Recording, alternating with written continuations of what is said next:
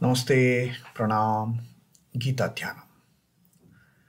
Om Parthaya Pratibodhitam Bhagavata Narayanena Swayam Vyasena Grathitam Purana Munina Madhye Mahabharatam Advaitam Vritavarshinim Bhagavatim Ashtadashadhyayinim Ambatva manusandadhami Bhagavad Gite Bhavadveshinim. O Bhagavad Gita, with which Lord Narayana himself gave enlightenment to Arjuna, the ancient sage Vyasa included in the Mahabharata. O Goddess, showerer of the nectar like knowledge of non-dualism contained in your 18 chapters, O my affectionate mother, the destroyer of rebirth, I meditate upon thee. Krishnavandana. Vasudeva Sutam Devam Kansachanura Mardanam Devaki Paramanandam Krishnam Vande Jagadgurum. Son of Vasudeva, the slayer of Kansa and Chanur, extreme delight for Mother Devaki, O Lord Krishna, the supreme teacher of the universe, my salutations to you. Srimad Bhagavad Gita, our reading of the 16th Adhyaya, Daivasura Sampat Vibhaga Yoga, the description of the tendencies of the divinely oriented people and the demonical people. Now, Sri Krishna has already told us in quite detailed about those 26 traits of the people who are divinely oriented. How these people, how these beings, they are on the path of liberation, becoming one with the Purushottama, becoming one with the Paramatman. And the others, the demonical ones, Sri Krishna has just pointed those 6 attributes, the demonical traits, the evil traits that keep people into this cycle of birth and death and never allows those beings to get onto the path of liberation, to get onto the path of spirituality. They can never become spiritual aspirants for that matter. And rather than being neutral, that okay, if they are not doing any good, let them remain not doing good as it is. But no, they have the tendencies, they have the inclination of doing bad and evil and immoral. So this is what happens with the Asura type of people. And therefore, Sri Krishna in the last shloka that he told Arjuna that, look Arjuna, there are these 2 types of people in this creation, in this world. Loke asmin dvau bhuta sargo. 2 types of people. Bhuta sargo is types of people. And how many types? 2 types of people. Dvau bhuta sarge loke asmin daive asura evacha. And which are those 2 types? One is the divinely oriented, who are on the path of liberation, who are going to merge with the ultimate one.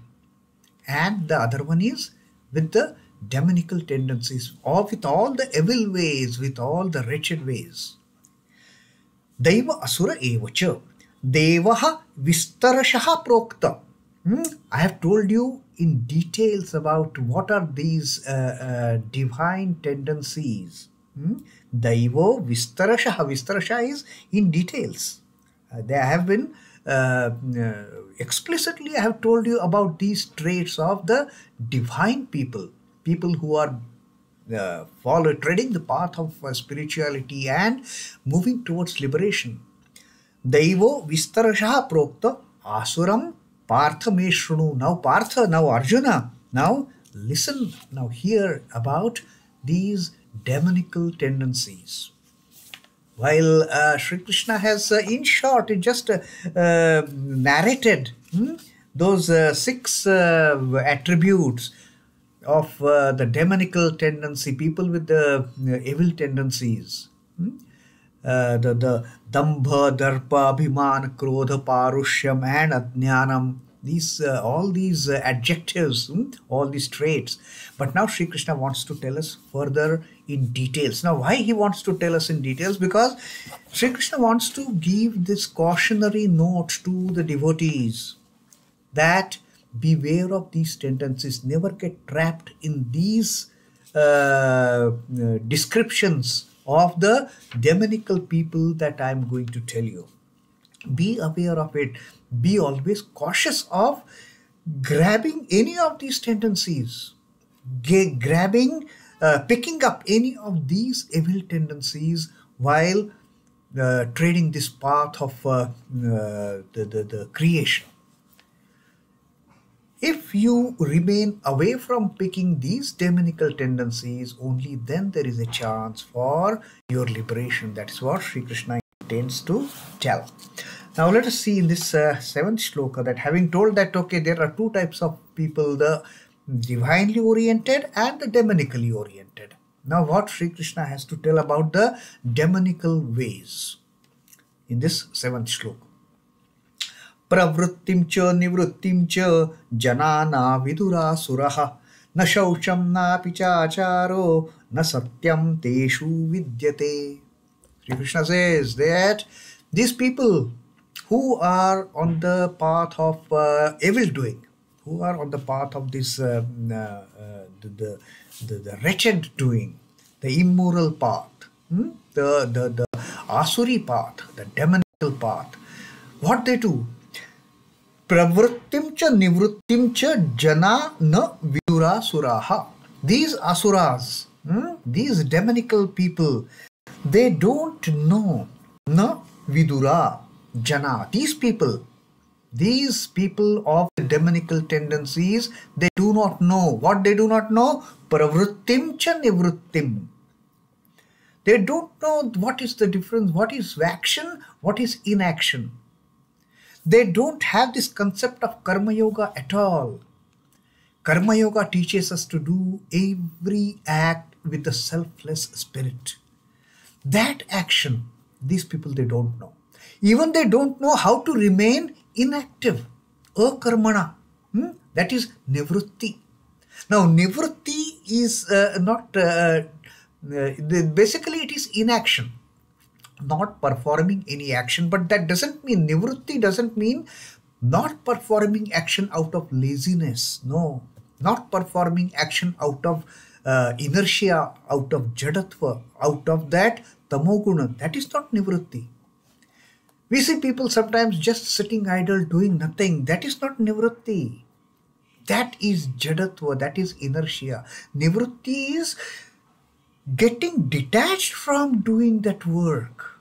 Detaching our selfless, our selfish motive. Detaching our selfish motive from doing that work is the nivṛtti. People may be engaged in so many activities, but they are working in a selfless spirit. And they say, I am not doing anything.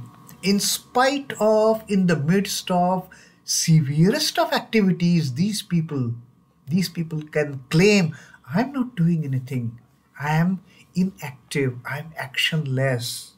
That is nivṛtti. So Sri Krishna says, these people of the asuri tendencies, these people of the demonical ways, they don't know what is action, what is inaction. The demonic not know what to do, what to refrain from, what should be refrained, what should be done and what should not be done. That also they don't know. They don't know what is right, what is wrong. They don't know what is a good conduct, what is a bad conduct. They can't differentiate. For them, even a bad conduct is a conduct and keep on doing it. So, pravṛttiṃ ca nivṛttiṃ ca janā vidurāsurāḥ. Na śaucaṃ nāpi cācāro. Na śaucaṃ, they don't know about purity. They don't know what is, the cleanliness for that matter. Clean, not just the physical cleanliness, the internal cleanliness, that purity. Na śaucaṃ, na api cācāro. And also not what is the good conduct. the right conduct, achara. They don't know anything about it. They don't know about purity. They don't know about morality. They don't know about the achara, the right conduct. They don't know about the dharma as such. What is the true way? And na satyaṃ. They don't know what is truthfulness. Na satyaṃ teṣu vidyate. They don't even know what is truthfulness. For them, the falsity, the hypocrisy, the deceit, these are only the means of their survival. That is what they know, that is what they do. So these are some of the traits that Sri Krishna is explaining to us in details about the demonical ways, the people who are who can never be on the path of liberation. They don't know what is action. They don't know what to refrain from. They don't know what is inaction, for that matter. The doing anything without any selfish motive, they don't know. They don't even know what is not to be done. They don't know what is to be done. They don't know what is not to be done. They just slog with all the selfish motives. Their entire attitude towards work is how much I can take out of it, how much I can grab out of it, not considering whether others are suffering because of that action. That is not their outlook at all. Their only intent is grab, grab, grab. And they don't know anything about purity. What is the pure, innate nature? They just don't have any clue. They don't even know of what is the right conduct. They don't even know what is the morality, what is the ethical way. They don't have any clue about it.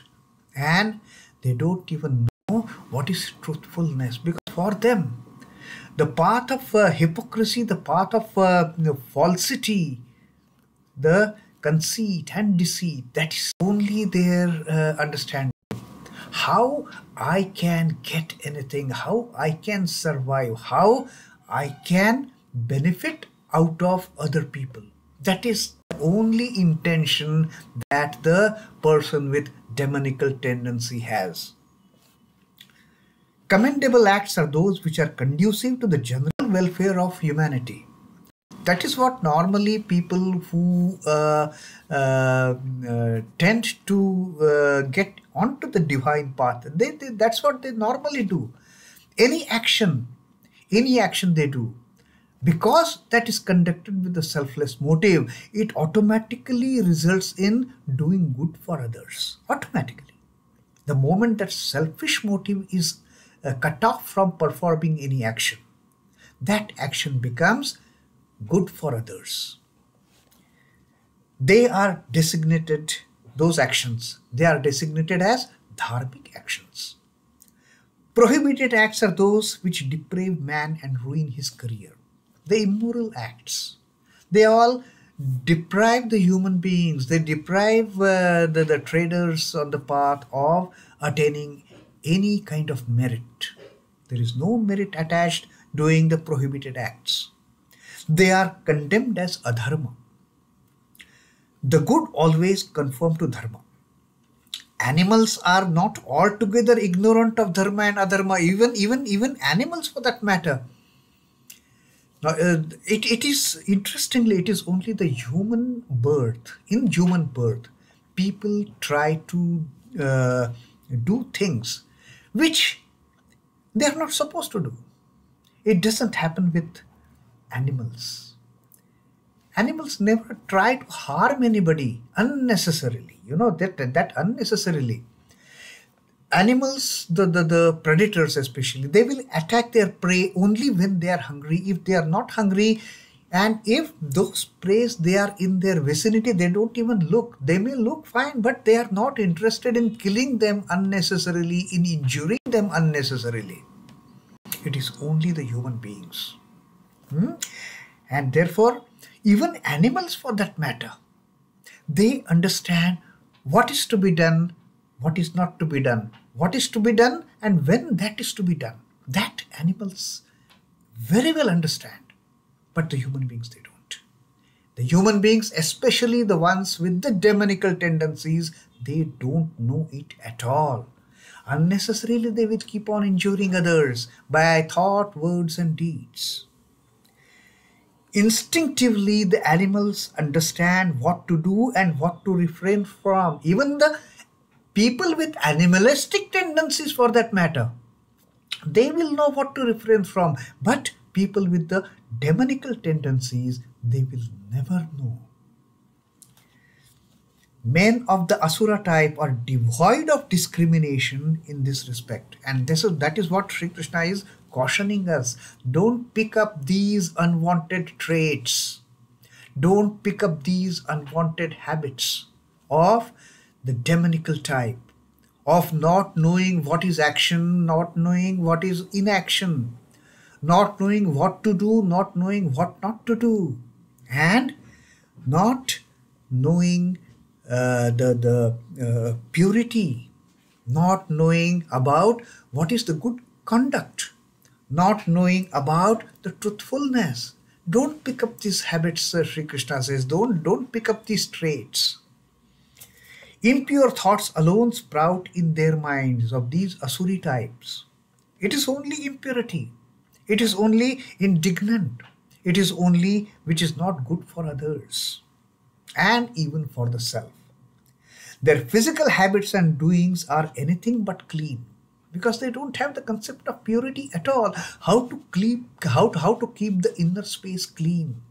It is not just taking bath 2 times or 3 times a day and maintaining perfect cleanliness outside. No, what about the internal purity? Outside you may be pure, you may be clean, you may be dirty, but inside, if it is not clean, it is of no use at all. Their physical habits and doings are anything but clean. Utterances coming out from them are distorted, diabolical and devoid of truth. Pollution of the entire personality, entire personality is what is found in them. Entire personality gets polluted. Not only just the external, the internal personality. The inner nature of these beings, it gets polluted, it gets totally impure, and that starts resulting in their downfall. So this is what Sri Krishna is cautioning us about. And why do these people, they behave this way? The justification they make betrays this disposition, because they always have justification ready why they behave this way. They say, this is how I am born. No, this is not how you were born. Anybody with those demonical traits, they will always give justification for their improper actions, for their evil actions, for their wretched actions. They will say, I was born this way. No, nobody is born that way. Every being is born as a clean slate, with a clean heart, with the purest of the pure heart. And during the course of our growth, during the course of our becoming into beings, for that matter, we pick up all those habits, the good ones and the bad ones, and that transform us, either becoming into a devotional type, into the divine type, or to the demonical type. So what we pick up on the path, we have to be very, very careful about. Never to pick up those 6 traits that Sri Krishna has told about the demonical types. Never to pick up these traits that Sri Krishna is now explaining in great details, of not knowing what to do, not knowing what not to do, of not knowing what is action, of not knowing what is inaction. Let us not pick up. Let us have that clarity in mind. I have to do this, I have to do this, I have to do this. And if I have to refrain from doing anything, let me be away from that kind of action at any cost. Let me know what is purity. Let me know what is the cleanliness of this inner self, of the inner matter of mine. How to keep it clean. Let me know it. Let me learn it. The purity aspect of our inner being. And let us know what is truth, what is the value of being truthful. So this is what Sri Krishna is cautioning us to be away from. And let us contemplate on these evil traits that Sri Krishna has told us, and try to refrain from picking up any of those demonical traits at all. Om Namo Bhagavate Vasudevaya. Sri Krishna Arpanamastu. Jai Sri Ramakrishna. Jai Thakur. Jai Ma. Jai Swamiji.